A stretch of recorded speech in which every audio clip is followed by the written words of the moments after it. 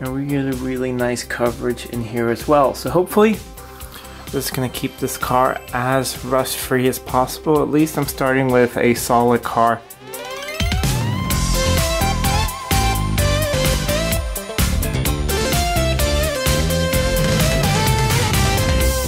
Welcome back to Living with a Classic, and if you're new to my channel, I hope you stick around and consider subscribing. I put out new videos every week on some Jaguar and classic car related content, and today's video is part 2 of how to rust proof your car. If you missed part 1, I'll put a link to it up above and down below so you can check that out. But basically, to summarize it, in part 1 we went through all the hollow sections of the car, so inside the sills, inside the doors, and all those other places where you can get cavity wax in and basically prevent the car from rusting from the inside out. So now that we've done all that, we're going to try and prevent it rusting from the outside in. So we're going to do the wheel arches and most importantly as well underneath the floor, so under the car. So we're going to do this in a couple of stages. One, we're going to have a look at the car. This car has already been rust proof before, so it does have already stuff in place.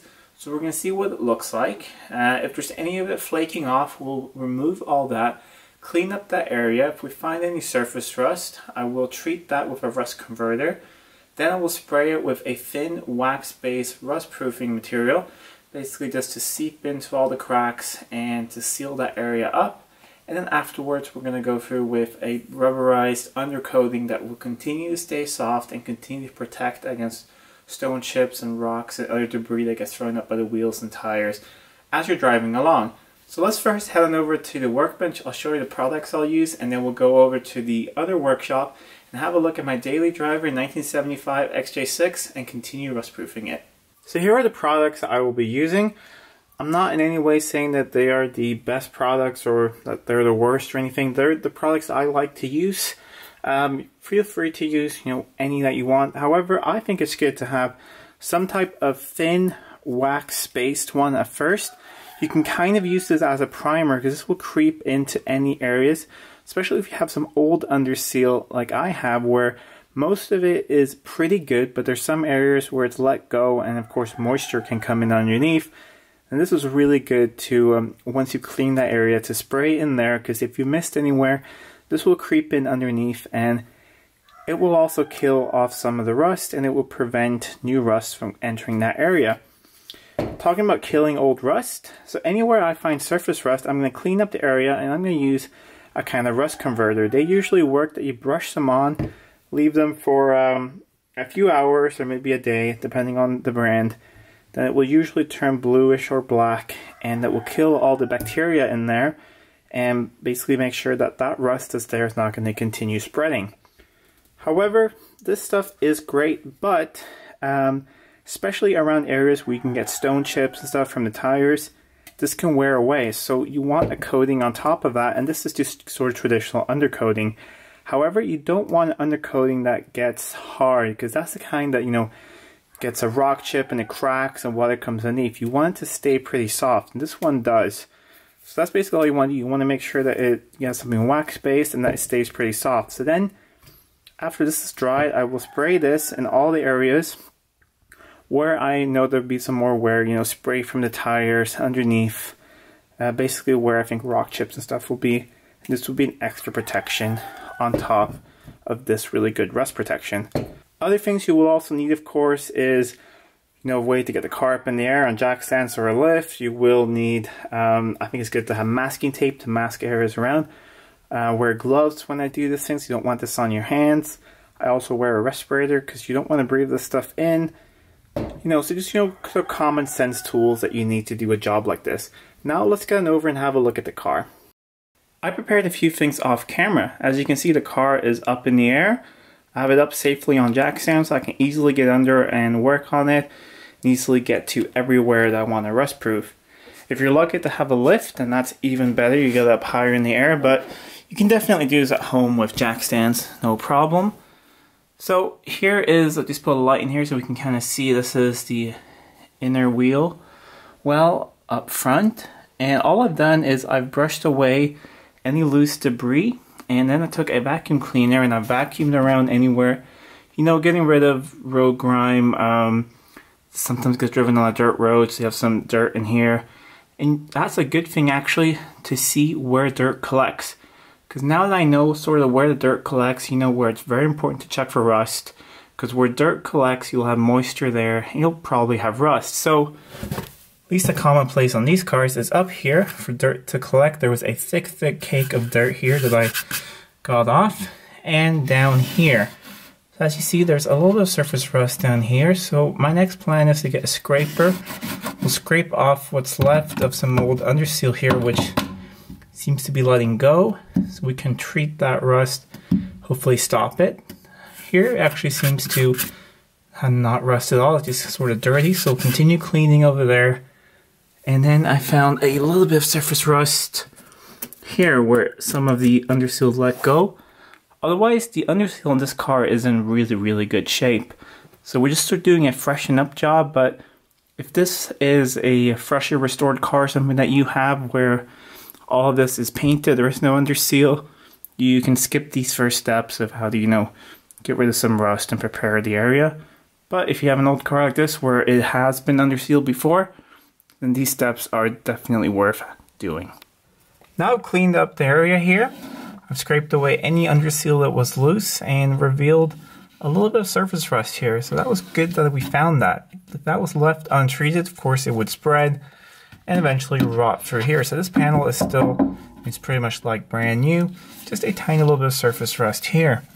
Also, we found a little bit, see if I can get my shadow out of the way, I found a little bit up there to the left of the headlight, right over there. So I've done the exact same thing there. Now cleaned everything out, vacuumed everything up first, and then blew everything out with compressed air. The reason I like to vacuum things up first is because when you blow things out with compressed air, it just goes everywhere. So I like to get most of it off with a vacuum cleaner, and then the last with compressed air. Now I have my rust converter here. There are many different types of it. I like the ones that you don't need to wash up afterwards. There are certain types that afterwards they want you to wash off the solution with water, and I don't want to introduce any more water into an area which I've spent now a couple of weeks getting perfectly dry. So this one I really like. It's a Swedish brand, but I can show you what it is actually. It's called Hagmans. I'm not sure if you can get outside Sweden, but try and get one where you don't need to wash up afterwards. At least I think those work really well. So I'm going to get some here on a brush. And all I'm doing is just brushing it into the area here. They all work a little differently, but usually they end up turning black when they finish reacting with the rust, basically. So what this does, it chemically alters the state of the rust, so that it no longer actually is rust and becomes nice, healthy metal. So just read instructions on whichever rust converter you choose to use. On this one, you need to let it sit for at least 3 hours, but you need to paint something over it within 48 hours. So I will apply it here, as well as over there. And then I'm going to look over the rest of the car, apply it in any area it needs to be. And we'll come back when this is dry in maybe tomorrow, so in like 12 hours or something. And then we'll see what this looks like. It's the next day, and the rust converter has done its job. It's turned all that surface rust into healthy metal again. So gotten rid of all the rust bacteria basically. So once it's turned black like this, you know that the reaction is done and it's ready to be painted again. So it's different with different rust converters. This one you don't need to do anything with afterwards. You can just leave it in place and paint over it, which is exactly what I'm going to do. But while I've been waiting for all that, I've been pretty busy with masking tape. So here is sort of where you can choose yourself. I'm using this as a daily driver in all kinds of weather, so I want the best protection possible. Another place where cars can often rust is right here, because the paint is very thin right here on the edge of a wheel arch, say. You have the wheels spinning here, and you have a spray that comes up here with gravel or anything, especially in the winter. It'll eat off the paint here and it'll start rusting here. So I have masked an area in the inner wheel arch, which I think looks pretty nice. A little hard to show on camera, but all the way down here as well. Here I've gone a little bit further. So these are just common places where you get a lot of road debris, slung up by the tire, especially when it's raining out. So I want to rust treat here as well, and also Used a little bit thicker quote-unquote stone chip protection here on the sides, basically to protect from exactly that, stone chips coming in, chipping this metal, and having the wheel arches rot out, because they're in very nice shape on this car. The none of the paint has been worn off anywhere on it, but I want to keep it that way. I've set up a different light, and I've set up the camera so hopefully you guys will be able to see it really well without me getting any of the stuff on the camera, because that's something I really want to avoid. If I sound a little bit funny, it's because I'm wearing a respirator, and if you hear some other noises, the door is open, so I have a lot of ventilation. Wearing a respirator because you don't want to inhale this stuff, or at least try to avoid to. I've mixed up the can for quite a bit, so it should be good to go. Just as many other products, you need to have a pretty warm environment, between 15 and 25 degrees. So I have a thermometer in here. It's about 17 or so in here, and I did heat up the workshop a little bit, so it's probably a bit higher as well. So it should be good to go. I'm going to start with spraying all of the areas here that were basically bare metal that I treated. So we'll start with those areas, give them a light coat. So you can see this stuff really does really thin, and it just wants to creep in everywhere, which is really what you want.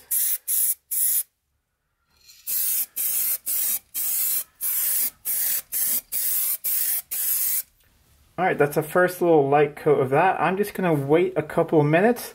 I'll hit all those areas one more time, wait a little bit more, and then we'll hit everything with a thin coat of this stuff. It's been a couple of minutes. I've hit all those areas twice now, so I got good coverage there. Now I'm just going to do a light coat everywhere. Most of this inner wheel arch is in really good shape. The old undercoating is stuck on really well.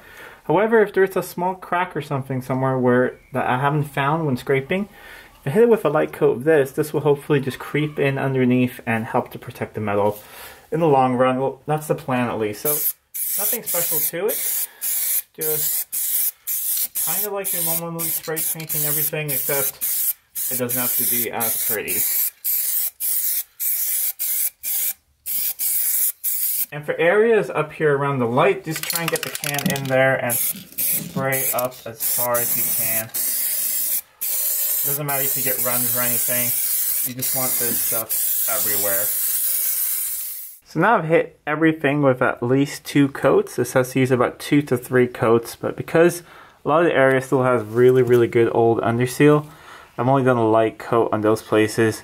But in other places where there was bare metal or some cracks where we treated with the rust treatment before, I put about 3 coats on there. So everything has been covered nicely now. I am going to continue with the rest of the car now. Got the other arches as well. I've also set up a masking tape line here, right here. So this bottom of the sill here, you don't really see when you're walking next to the car, and that gets a lot of, abuse from driving. So I am going to add underseal on this part as well. Before there's only been on the floor, but I want to add it to here as well. So I will do all that now because it's exactly the same as this. We'll come back in a few hours or so where this is dried off a bit more, and then we're going to hit it with the next coat. It's about 2 hours later, and I would say that it's dried because that's the wrong word. This doesn't fully dry, but it's cured. So we're ready for the next coat. So everything's been sprayed up in here, and I've done the whole rest of the car as well.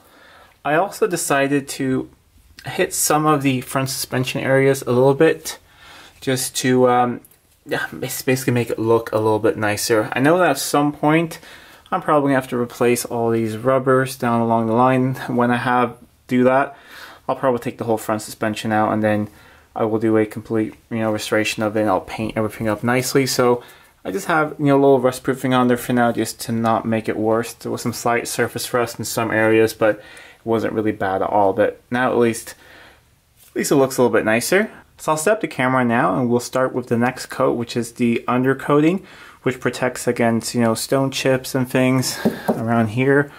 We're going to put some here on the edge as well to not get hopefully any stone chip and any rust in here.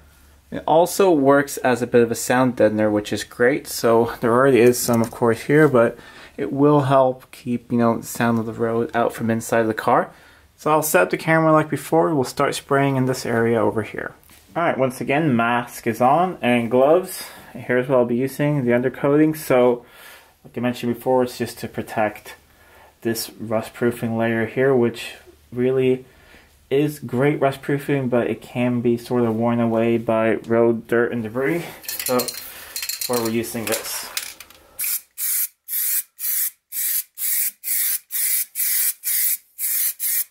So it's basically just like spray painting like before, spraying all the areas, getting a nice even coat.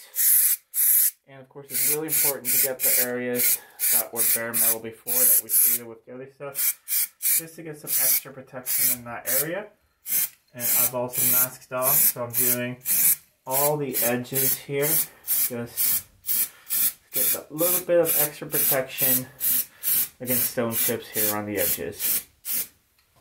Alright, so there's really nothing to it. I'm just going to say everything once more without spraying, because you might not be able to hear everything I say, because the spray can is pretty loud. But it's just like spray painting before, nothing special, just make sure you cover all the areas. It's really important to get a good coat up where, sort of imagine the wheel spinning and where it's going to hit everywhere, or where, you know, dirt and road debris is going to hit and wear this away. It's also really important to get the edge here that I masked off, to get a good nice coat on there to protect that. And that's basically it. So I'm going to continue spraying all of this through the rest of the car, and then we'll let this cure for a few hours or so. We'll go away because you don't really want to stay in here, it stinks. And then we'll come back and we'll have a look at what everything looks like. It's about an hour later and it's definitely not dry yet, but it's dry enough to remove the masking tape. I recommend removing that before it completely cures. So now you see there's a nice edge around here, and don't mind the dirt here, that's just from the car being a little bit dirty when it was parked in here, but I did clean off all the areas that I did treat before. You know, first sort of washed it a few days ago in those areas, and then dried it off with some solvent to get any old grease or wax away from there. So it seems like it stuck on really well, and I have a nice black edge all the way around, and really nice coverage in here as well. So hopefully this is going to keep this car as rust free as possible. At least I'm starting with a solid car, so I think that is a good thing as well. So now I'm going to do the same thing on the other way, just remove all of the masking tape, and I'm actually going to put the car back on the ground. But I don't recommend using the car right away. If you can, let it sit for probably 48 hours or so everything fully cures. So you may be curious what the floors and the sills look like. I chose not to film that because it's the exact same thing as up front there. It'd be very difficult to film under here without getting any of this stuff on my camera. But like I said, I have treated the whole car, so I chose to run the masking tape line right down here. So as you notice, you are never ever really going to see that. But it is a common place where they can rot out. So here is a joint between the sill and the floor. So I went a little bit further there.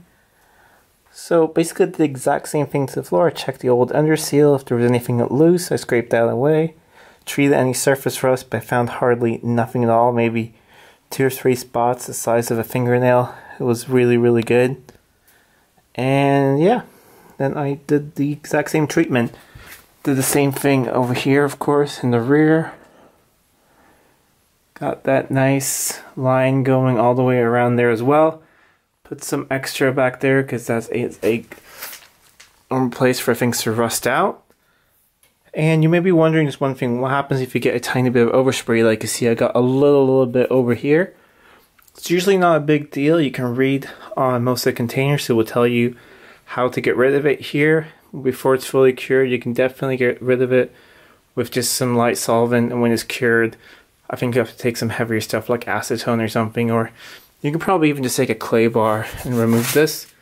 I'm going to remove this now just with some light solvent, and for me it's not really a big deal because, well, in a few weeks or so I'm going to go through the whole paint on this car. I'm going to you know, try and polish it up as much as I can, remove any debris from it, and give it couple coats of really good wax to protect that for the winter as well. And that's it for this video. So now this car is pretty much all there when it comes to rust proof, and there's still some things left to do. I do want to emphasize that this is just my way of doing it. There are many other ways of doing it, and lots of opinions on the internet, but this is the way I do it, and it's usually worked really well in the past. So there are a few other things I do want to do. I'm going to probably remove some of the chrome around the light, spray some wax in around there just to protect in some more extra areas. If you want a video of some specific extra things to look out for on the XJ6 or an XJ12 or just the XJ Jags in general, some specific more areas to look out for us, please let me know in the comments down below, and I might make another video just going through those specific areas. Another thing I will do that also is good to help for cars that are out a lot in the weather is I'm going to polish up the paint to try and make it as nice as I can. This car doesn't have really the best paint job, but I think I can make it look pretty nice with just a weekend and some simple products. And then of course the most important thing, put a nice coat of wax or a couple nice coats of wax on top of it to help protect that paint, because that also does help a lot with a car that's out in the weather. So let me know in the comments down below if you'd be interested in seeing a video on that as well. Sort of a video on bringing old paint back to life sort of easily at home and getting the nicest looking paint you can, and most importantly get your paint protected. So let me know in the comments down below if that's something you want to see. Anyways, if you follow along on the channel, you know that I am rebuilding the engine or the cylinder head off that car. And as I'm filming this right now, right after filming this, I'm going to go out there and I'm going to continue cleaning things up, and pretty soon that head will be back on. So probably next time you see that car, it will be up and running again, and hopefully it will be running really well. So anyways, if you like this video, please give it a thumbs up, leave a comment down below. If you're not already subscribed, please subscribe to the channel, it really does help out a lot. And until next time, I'm Adam, and this was Living with a Classic. I'll see you soon.